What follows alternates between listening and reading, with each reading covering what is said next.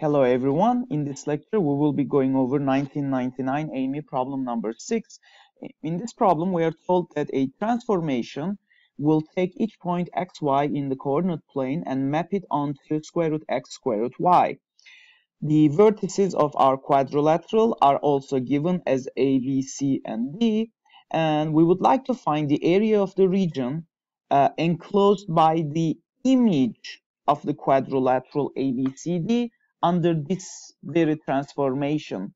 So we would like to find the greatest integer that does not exceed k, the floor of k. So obviously, let's start by kind of recognizing the location of these points, I assume. So I will go ahead and simply draw a sketch, a quick sketch. We are told that we are on the first quadrant, so that will make our life easier, obviously.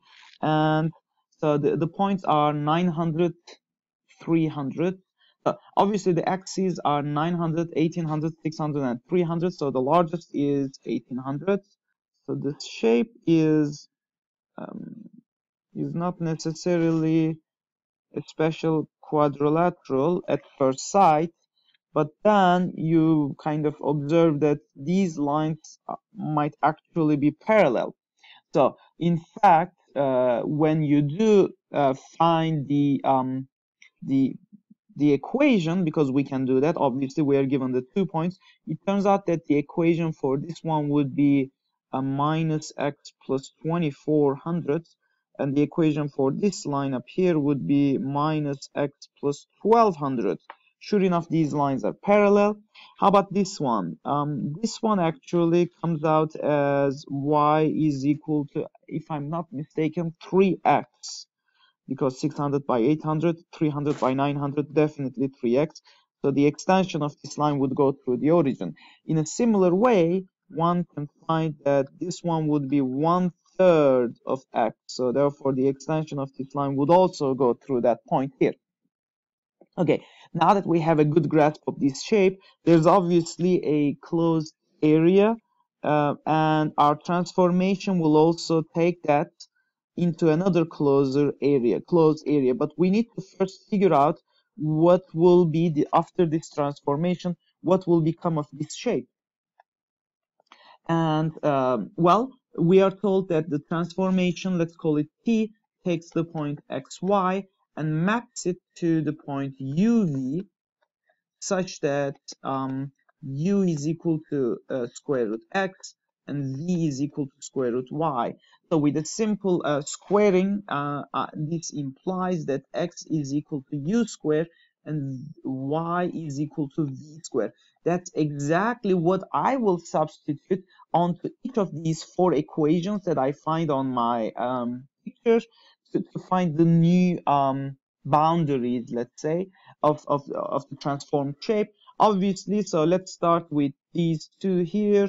Sorry, this one and this one. So that's point B, by the way.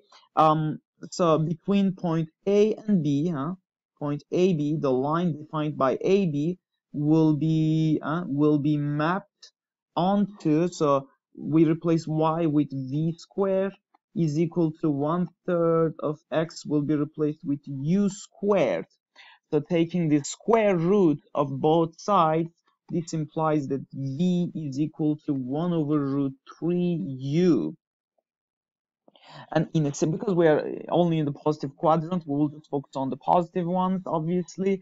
And in a similar way, line CD will be mapped onto v squared is equal to 3 times u squared, which implies that v itself is square root 3u.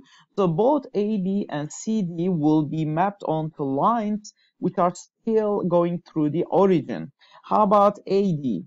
AD will be mapped onto, well, AD has the following equation, so therefore v squared is equal to minus u squared plus 1200. So one can reorganize this expression, and therefore we would have u squared plus v squared is equal to 1200. This implies u squared plus v squared is equal to 1200, which is simply the equation of, well, of a circle. And in a similar way, CB after the transformation, CB will be mapped onto V square is equal to, well, I can just move the U square to the left hand side, and long story short, I would know that it would be mapped onto U square plus V square is equal to 2400. So now I have a very good idea of the boundary of the new shape. These four equations describe the boundary. So in the next slide, I will carry these equations and then onto the next page and then draw the new picture. I simply carried the equations we got from the previous page. Now I need to draw a picture on the UV plane, which will describe this area here. Again, we are in the first quadrant.